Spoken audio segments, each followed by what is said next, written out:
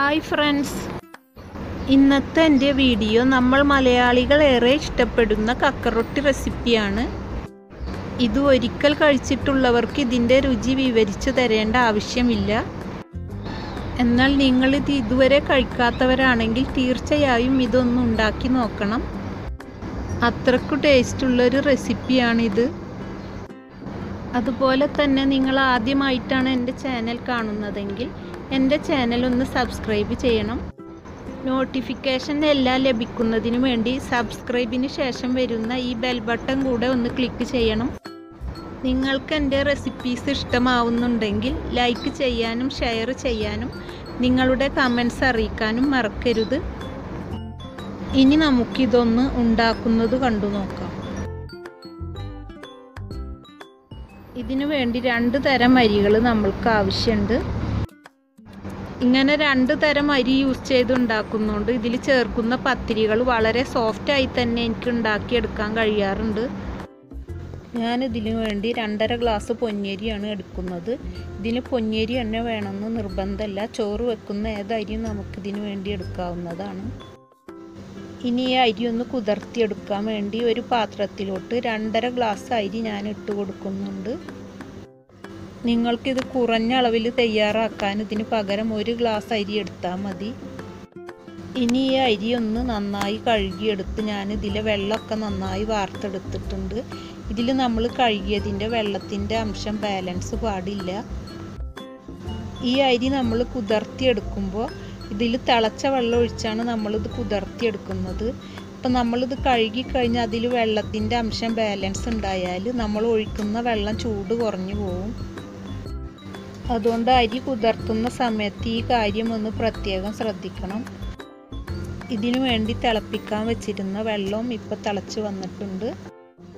ഇനി ഈ വെള്ളം ഞാൻ ഈ അരിയിലേക്ക് ഒഴിച്ചു കൊടുക്കുന്നുണ്ട്. ഇനി നമുക്ക് ഈ അരി 3 മണിക്കൂറാണ് കുതിർത്തിയെടുക്കേണ്ടത്. ഈ അരി 3 മണിക്കൂർ കുതിരാൻ വേണ്ടി ഞാൻ അടച്ച് മാറ്റി വെക്കുന്നുണ്ട്. ഇനി ഞാനിതിലേക്ക് എടുക്കുന്നത് ജീരകശാല റൈസാണ്. ഇതിന് ജീരകശാല റൈസ് നിർബന്ധമല്ല. ഇതിന് പകരം നമുക്ക് പച്ചരി എടുക്കാവുന്നതാണ്. ജീരകശാല അരി ചേർക്കുമ്പോൾ ഈ പത്തിരിക്ക് നല്ലൊരു സ്മെല്ല് കിട്ടും. അതിനു വേണ്ടി ചേർക്കുന്നതാണ്.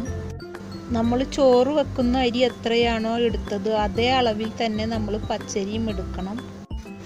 ഞാൻ പൊന്നിയരി 2.5 കപ്പ് എടുത്തുകൊണ്ട് 2.5 കപ്പ് തന്നെ ജീരകശാല റൈസും എടുത്തിട്ടുണ്ട്. ഈ അരിയും കുതിർത്തിയെടുക്കാൻ വേണ്ടി ഇതിലേക്ക് വെള്ളം ഒഴിച്ചു കൊടുത്തിട്ടുണ്ട്. ഇതിൽ ചൂടുവെള്ളമൊന്നും ഒഴിക്കേണ്ട ആവശ്യമില്ല. നോർമൽ വാട്ടർ തന്നെ യൂസ് ചെയ്താൽ മതി. ഇനി ഈ റൈസും കുതിരാനായി 3 മണിക്കൂർ വെക്കണം.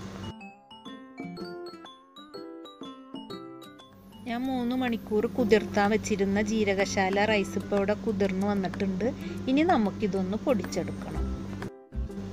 ഇത് പൊടിച്ചെടുക്കാനുള്ള റൈസ് ഞാൻ ഗ്രൈൻഡറിലേക്ക് മാറ്റിയിട്ടുണ്ട്. ഞാൻ പൊടിച്ചെടുത്ത റൈസ് ഒന്ന് തരിച്ചെടുക്കുന്നുണ്ട്. ഇതിൻ്റെ തരി നമുക്ക് മാറ്റി വെക്കാം. അതിന് അരി അരക്കുന്നതിൽ നമുക്ക് ചേർക്കാം. ഇപ്പം ഞാൻ ജീരകശാല റൈസ് മുഴുവൻ പൊടിച്ചെടുത്തത് അരിച്ചു വെച്ചു. ഇനി ഇത് നമുക്കൊന്ന് മാറ്റി വെക്കാം.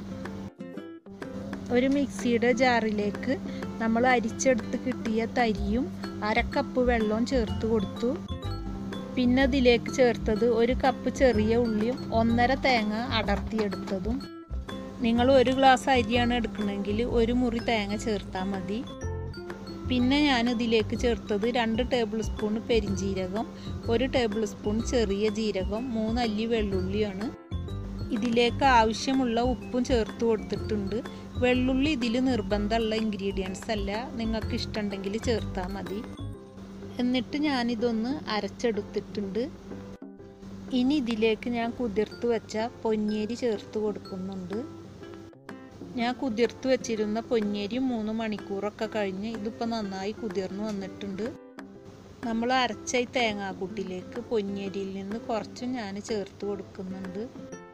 ഇത് 2.5 ഗ്ലാസ് അരി ഉള്ളതുകൊണ്ട് ഗ്രൈൻഡറിൽ അരക്കുമ്പോൾ ഒരുപാട് ടൈം എടുക്കുന്നതുകൊണ്ടാണ് ഞാനിത് മിക്സിയുടെ ജാറിൽ തന്നെ അരച്ചെടുക്കുന്നത്. കുറച്ച് അരി ഉള്ളെങ്കിൽ അധികം വെള്ളമൊന്നും ചേർക്കാതെ ഗ്രൈൻഡറിൽ തന്നെ അരച്ചെടുത്താൽ മതി. ഇപ്പം അരി ഞാൻ അരച്ചെടുത്തിട്ടുണ്ട്.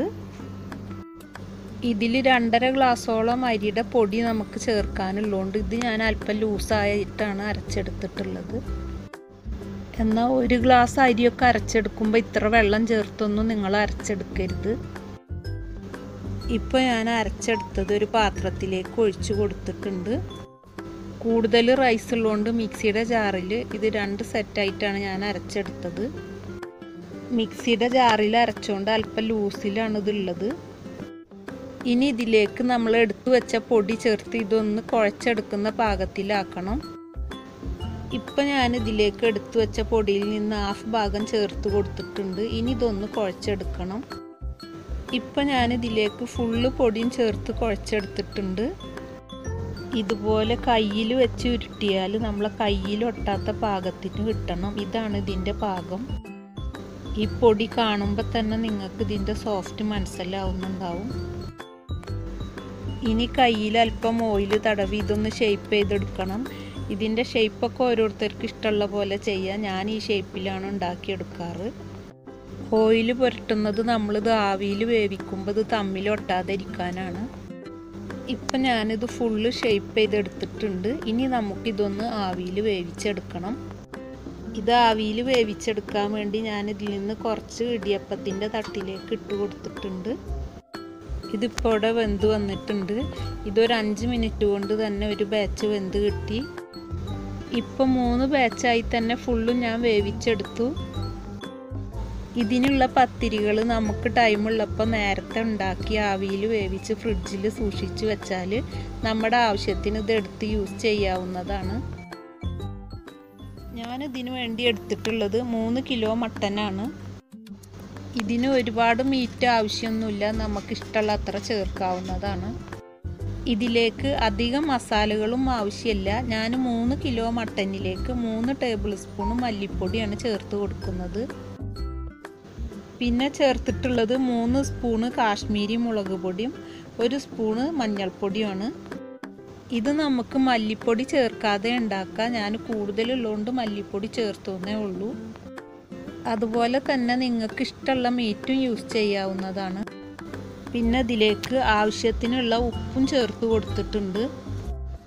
ഇതിലേക്ക് 1 ലെമണിൻ്റെ ജ്യൂസും ചേർത്ത് ഞാനിതൊന്ന് കുഴച്ചെടുത്തിട്ടുണ്ട്. ഇതിലേക്ക് 1 സ്പൂണ് ഗരം മസാലപ്പൊടി ഞാനിപ്പോൾ ചേർത്ത് കൊടുത്തിട്ടുണ്ട്. ഇത് കുഴച്ചെടുക്കുന്ന മുന്നേ അത് ചേർക്കാൻ ഞാൻ വിട്ടുപോയി. പിന്നെ ഇതിലേക്ക് 1 കപ്പ് വെള്ളവും ഞാൻ ചേർത്ത് കൊടുക്കുന്നുണ്ട്. അതുപോലെ തന്നെ ഞാനിതിൽ ചേർക്കുന്നത് ചെറിയ ഉള്ളിയാണ്. ചെറിയ ഉള്ളി ചേർക്കുന്നതുകൊണ്ട് ഞാനിത് മീറ്റിൻ്റെ കൂടെ വേവിച്ചെടുക്കുന്നില്ല. നിങ്ങൾ പകരം സവാളയാണ് ചേർക്കുന്നതെങ്കിൽ അത് ഈ മീറ്റിൻ്റെ കൂടെ ചേർത്ത് വേവിക്കണം. ഇത് ഞാൻ 1/2 കുക്കിലാണ് വേവിച്ചെടുക്കുന്നത്. അതിനു വേണ്ടി 2 ബെല്ലടിപ്പിക്കണം. ഇത് വേവിച്ചെടുക്കാൻ വേണ്ടി ഞാൻ കുക്കറിലേക്ക് മാറ്റിയിട്ടുണ്ട്. ഇനി ഇത് 2 ബെല്ലടിച്ച് വരുമ്പോഴേക്കും നമുക്ക് ബാക്കിയുള്ളതൊക്കെ റെഡിയാക്കി എടുക്കാം. ഇനി ഞാൻ ഇതിലേക്ക് എടുത്തിട്ടുള്ളത് 1/2 കിലോ ചെറിയ ഉള്ളി. ഇനി ഇതിലേക്ക് ചതച്ച് ചേർക്കാൻ വേണ്ടി ഞാൻ എടുക്കുന്നത് 3 ഉണ്ട വെള്ളുള്ളി, കുറച്ച് പച്ചമുളക്, 1 കഷ്ണം ഇഞ്ചി. പിന്നെ ഇതിലേക്ക് നമുക്ക് പെരിഞ്ജീരകവും ചെറിയ ജീരകവും ആവശ്യമുണ്ട്. ഞാനിതിലേക്ക് എടുത്തിട്ടുള്ളത് 2 ടേബിൾ സ്പൂണ് പെരിഞ്ജീരകം, 1 സ്പൂണ് ചെറിയ ജീരകം. പിന്നെ ഇതിൽ ഞാൻ 1/2 സ്പൂണ് ഉലുവ ചേർക്കുന്നുണ്ട്. ഇതിൽ നിർബന്ധമുള്ളതല്ല, നിങ്ങൾക്ക് താല്പര്യം ഉണ്ടെങ്കിൽ ചേർത്താൽ മതി. പിന്നെ ഞാനിതിലേക്ക് 1/2 പാത്രം തേങ്ങ വറുത്തത് എടുത്തിട്ടുണ്ട്. ഈ തേങ്ങ ഞാൻ വേപ്പില, വെള്ളുള്ളി, പെരിഞ്ജീരകം, ചെറിയ ഉള്ളി ഇതെല്ലാം ചേർത്ത് ഓയിലൊന്നും ചേർക്കാതെ വറുത്ത് സൂക്ഷിക്കുന്നതാണ്. ഈ ബൗൾ കൊണ്ട് 1/2 ബൗൾ എടുത്താൽ ഏകദേശം 1 തേങ്ങ വറുത്തത് ഇതുണ്ടാവും. ഞാൻ നേരത്തെ കുക്കറിൽ വേവിക്കാൻ വെച്ചിരുന്ന മട്ടനും ഇപ്പോൾ വെന്ത് വന്നിട്ടുണ്ട്. ഇനി നമുക്കിതൊന്ന് ചേർത്തെടുക്കാം. ഇതിനു വേണ്ട ചെറിയ ഉള്ളി ഞാനൊന്ന് നടുമുറിച്ചെടുത്തു. എന്നിട്ട് ഇത് അല്പം വെളിച്ചെണ്ണയിലേക്ക് ഞാൻ ചേർത്ത് കൊടുത്തൊന്ന് വഴറ്റിയെടുക്കുന്നുണ്ട്. ഇതൊന്ന് ബ്രൗൺ നിറാവുന്നത് വരെ വഴന്നു വരണം. ഇങ്ങനെ ചെയ്യുമ്പോൾ കക്കറൊട്ടിക്ക് ഈ ഉള്ളിയുടെ നല്ല ടേസ്റ്റ് കിട്ടും. ഉള്ളി മൂത്ത് വന്നതിലേക്ക് ഗാർലിക് പേസ്റ്റ് ഞാൻ ചേർത്ത് കൊടുത്തിട്ടുണ്ട്. ഇനി ഗാർലിക് പേസ്റ്റും പച്ചമണം മാറുന്ന വരെ ഒന്ന് വഴറ്റിയെടുക്കണം. ഇപ്പോൾ ഇതിവിടെ റെഡിയായി കിട്ടിയിട്ടുണ്ട്. ഇനി ഇതിൽ ഞാൻ എടുത്തു വച്ചിരുന്ന തേങ്ങ വറുത്തത് അരച്ച് ചേർത്ത് കൊടുക്കുന്നുണ്ട്. ഈ തേങ്ങ വറുത്തത് അരക്കുമ്പോൾ നേരത്തെ ഞാൻ എടുത്തു വച്ചിരുന്ന ജീരകവും ഉലുവയും ചേർത്താണ് അരച്ചത്. ഇനി ഇതൊന്ന് നന്നായി മിക്സ് ചെയ്തെടുക്കണം. ഇനി ഇതിൽ ഞാൻ മട്ടനും കക്കറൊട്ടിയും ചേർത്ത് കൊടുത്തിട്ടുണ്ട്. ഇനി ഇതൊന്ന് നന്നായി മിക്സ് ചെയ്ത് കൊടുക്കണം. ഇനി മട്ടൻ്റെ ബാക്കിയുള്ള വേവും ഈ പത്തിരിയും കൂടെ ഒന്നിച്ച് കിടന്നൊന്ന് വെന്ത് കിട്ടണം. അതിനു വേണ്ടി ഇത് കുറച്ച് നേരം ഞാൻ ഇടക്കിളക്കി കൊടുത്ത് വേവിച്ചെടുക്കുകയാണ്. ഈ ടൈമിൽ ഈ ഇറച്ചിയുടെ നീരൊക്കെ ഈ പത്തിരിയിലേക്ക് പിടിച്ചിത് നല്ല ടേസ്റ്റായി കിട്ടും.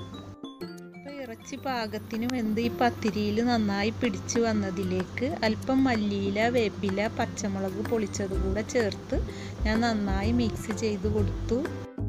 പിന്നെ ഇതിലേക്ക് ഞാൻ ചേർത്തത് 1 സ്പൂണ് ഗരം മസാലപ്പൊടി, 2 തേങ്ങയുടെ തേങ്ങാപ്പാലും എടുത്ത് ഇതിൽ ചേർത്ത് കൊടുത്തു. ഇതിലേക്ക് 1 തേങ്ങ അരച്ചതാണ് ഞാൻ ചേർത്തത്. 2 തേങ്ങയുടെ പാലാണ് ചേർത്തിട്ടുള്ളത്. ഇത് 3 കിലോ മട്ടനും 5 ഗ്ലാസ് അരിയുടെ പത്തിരിയുണ്ട്. അതുകൊണ്ടാണ് ഇത്രയും തേങ്ങ ഇതിൽ ചേർത്തിട്ടുള്ളത്. ഇത് മൊത്തം 20 ആൾക്ക് കഴിക്കാനുള്ള ഫുഡാണ്. ഇനി ഇതൊന്ന് നന്നായി ഇളക്കി തിളപ്പിച്ചെടുക്കണം. ഇത് തിളച്ച് വരുമ്പോഴേക്കും ഇതിൽ ചേർക്കാൻ 10 ചെറിയ ഉള്ളിയും 8 അല്ലി വെള്ളുള്ളിയും കൂടെ ഒന്ന് വറുത്തെടുക്കുന്നുണ്ട്. ഇപ്പം ഇത് തിളച്ച് വന്നിട്ടുണ്ട്. ഇത് ഒരുപാട് തിളക്കേണ്ട ആവശ്യമില്ല. വറുത്തെടുത്ത ഉള്ളി ഞാനിപ്പോൾ ഇതിലേക്ക് ചേർത്ത് കൊടുത്തു. എന്നിട്ടിത് നന്നായി മിക്സ് ചെയ്തെടുത്തിട്ടുണ്ട്. ഇനി ഇതൊരു 3 മിനിറ്റ് നേരം ഒന്ന് അടച്ചു വെക്കണം. 3 മിനിറ്റിന് ശേഷം ഞാനിപ്പോൾ ഇത് തുറന്നു. നല്ല സ്മെല്ലൊക്കെ വരുന്നുണ്ട്. ഇതിൽ നമ്മൾ ലാസ്റ്റിൽ ചേർത്ത തേങ്ങാപ്പാലൊക്കെ ഈ പത്തിരിയിൽ നന്നായി പിടിച്ചു. ഇപ്പം നമ്മുടെ കഴിക്കാൻ ഒത്തിരി ടേസ്റ്റിയായ കക്കറൊട്ടി റെഡി ആയിട്ടുണ്ട്. ഇനി നമുക്കിത് അധികം ചൂടാറുന്ന മുന്നേ തന്നെ കഴിക്കാവുന്നതാണ്. വീഡിയോ ഒത്തിരി വലുതാണെങ്കിലും ഇത് ഉണ്ടാക്കാൻ അധികം ബുദ്ധിമുട്ടൊന്നുമില്ല. വളരെ ടേസ്റ്റിയാണിത്. അതുകൊണ്ട് നിങ്ങളിത് ഉണ്ടാക്കി നോക്കണം.